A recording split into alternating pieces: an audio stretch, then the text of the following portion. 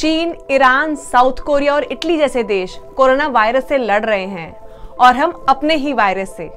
चीन का तो पता नहीं, हमारे खुद का बनाया हुआ है। मुझे लगता है कोरोना हम तक पहुंच ही नहीं सकता। शायद कोरोना आने तक हम बचे ही ना, क्योंकि पहले ही हम एक दूसरे को मार रहे हैं।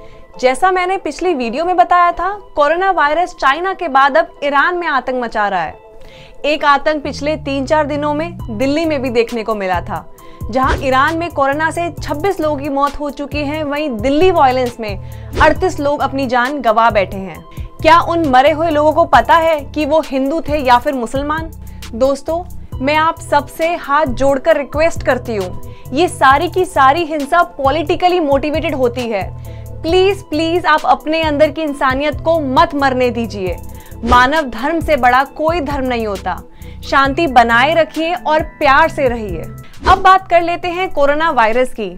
जब वर्ल्ड हेल्थ ऑर्गेनाइजेशन ने ग्लोबल हेल्थ इमरजेंसी डिक्लेयर की थी, तब WHO ने यही चिंता जताई थी कि विकसित और समृद्ध देश जैसे कि चाइना, अमेरिका तो इस वायरस से लड़ लेंगे, लेकिन किसी कमजोर मुल्क पहुंचकर ये तबाही मचा देगा।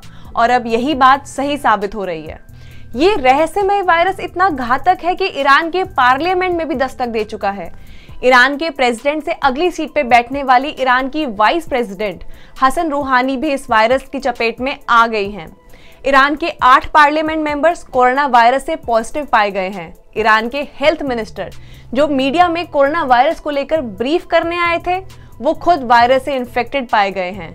इस वक्त चाइना के बाद ईरान में कोरोना वायरस के सबसे ज्यादा लोगों की मौत हो रही है। दोस्तों, अगर मेरी research based, verified and reliable informational video से आपको कुछ नया सीखने को मिला हो तो प्लीज अभी के अभी मेरे चैनल को सब्सक्राइब कर दो, नहीं तो फिर बाद में आप भूल जाओगे। अब बात कर लेते हैं कि ईरान में फैल रहा कोरोना वायरस चाइना से भी खतरनाक क्यों है। ईरान में अभी तक कोरोना वायरस के 245 केस सामने आए हैं और 26 लोगों की इस वायरस से ईरान में मौत हो गई है। ईरान में कोरोना वायरस का मोर्टेलिटी रेट बताता है कि चाइना से ज्यादा गंभीर स्थिति इस वक्त ईरान में बनी हुई है। मोर्टेलिटी रेट मतलब इस वायरस से इन्फेक्टेड 100 लोगों में से कितने लोगों की मौत हो गई है। चाइना में कोरोना वायरस का मोर्टेलिटी रेट है 3.5% और वहीं ईरान में इसका मोर्टेलिटी रेट है 11%। 11% का मतलब है ईरान में हर 100 लोग जो इस वायरस से ग्रस्त हैं, उनमें से 11 लोग मर जाते हैं। चाइना से लगभग 4 गुना ज्यादा। अब बात करते हैं कि ये कोरोना वायरस ईरान पहुंचा कैसे। जैसा कि आपको पता है किस तरह इस वायरस ने चाइना को अपने घुटने टेकने पे मजबूर कर दिया। कोरोना के इसी प्रकोप को देखते हुए लगभग दुनिया के सभी देशों ने चाइना से आने जाने वाली सभी फ्लाइट्स को कैंसिल कर दिया। ईरान ने भी ये सब एहतियात बरते, लेकिन इसके बावजूद भी ईरान और चाइना के बीच फ्लाइट चलने की खबर आई। पिछले हफ्ते तक ईरान काफी कॉन्फिडेंट था और कहता रहा कि हमारे यहाँ कोरोना वायरस का कोई भी इन्फेक्शन नहीं है। लेकिन 19 फरवरी को जब 2 लोगों की मरने की खबर आई तो ईरान को इसकी सीरियसनेस समझ आई। इस वक्त ईरान की कैपिटल तेहरान से लगभग 150 किलोमीटर दूर कुआम शहर कोरोना का एपिसेंटर बना हुआ है।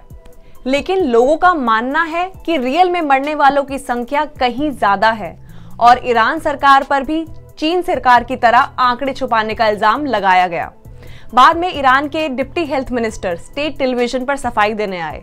कहा कि अगर मरने वालों की संख्या उनके बताए से 1 भी ज्यादा है तो वो इस्तीफा दे देंगे।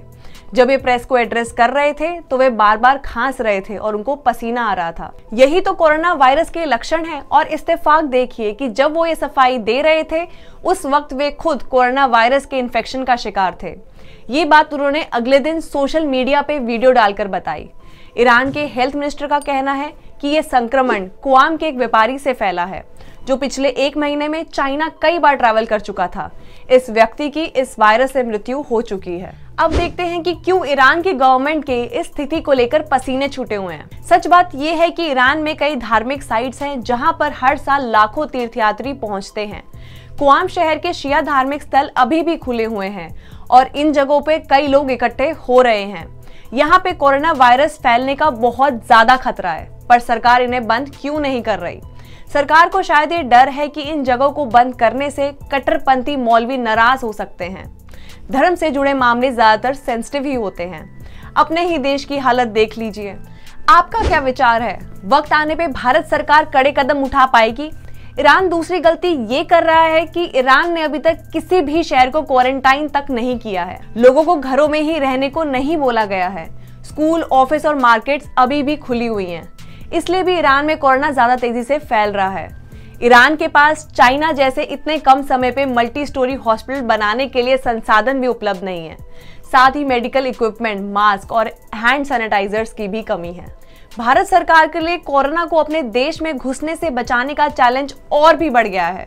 डर ये है कि ये ईरान से अफगानिस्तान और पाकिस्तान से होते हुए इंडिया ना पहुंच जाए। आपको क्या लगता है, भारत कोरोना से लड़ने के लिए तैयार है? कमेंट करके जरूर बताएं। और क्या आपने अभी तक चैनल सब्सक्राइब नहीं किया है? कर लो ना यार। और हाँ, घंटी भी बजा देना ताकि जब भी मैं लाइव आऊं आपको पता चल जाए।